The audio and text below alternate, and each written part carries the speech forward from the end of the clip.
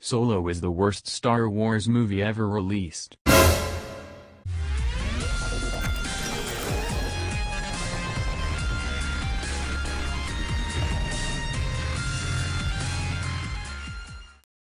Solo, a Star Wars story, isn't even released to the public yet, and yet the critics are already throwing criticism at it.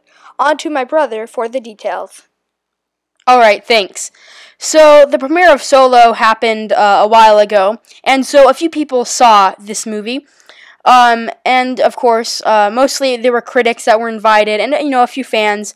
But so the bottom line is, people saw this movie, and the critics, they reviewed Solo, and on Rotten Tomatoes, this movie has a 72% from the critics.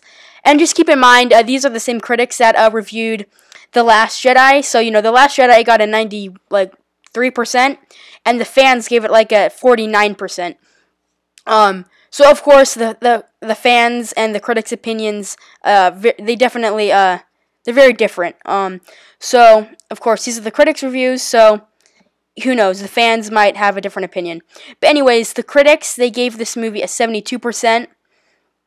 I'm just gonna read a few of the top reviews, and yeah, we'll go from there. So this critic, he gave the movie a 2 out of 4, and he said its flawed central performance ultimately makes Solo a distinct disappointment. And its flawed central performance is Alden Ehrenreich, the guy who's playing Han Solo. So it looks like, according to this one critic, the Han Solo we'll be getting in this film won't be quite as good as Harrison Ford's portrayal. Well, what do you know? This is one of my favorite reviews. I'll just go ahead and read it to you first of all.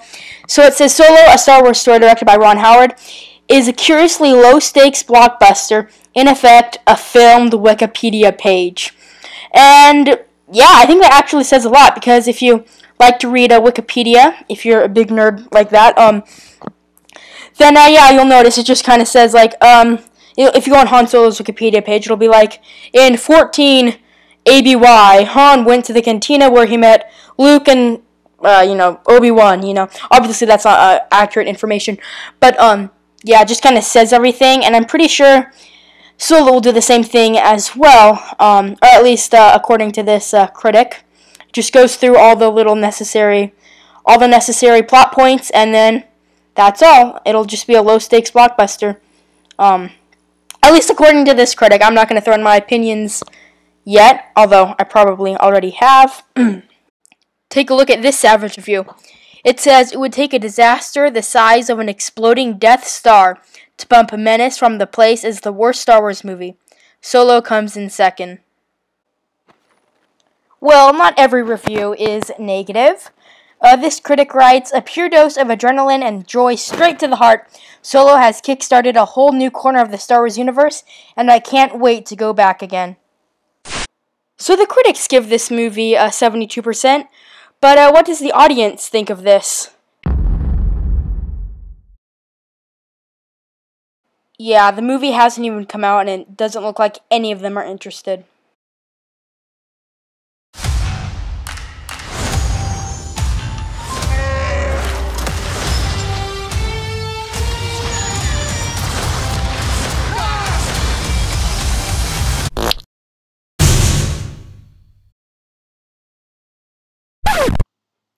Remember, most of the fans haven't seen this movie yet, so, it might be a good movie. Only one way to find out. Well, if the fan reviews are through the roof, then heck yeah, I'll see it. But, if the fans don't like it, then, I might wait a while. Yeah, but I'll still see it, because somebody's got to do the reviewing. You know what? Something just occurred to me.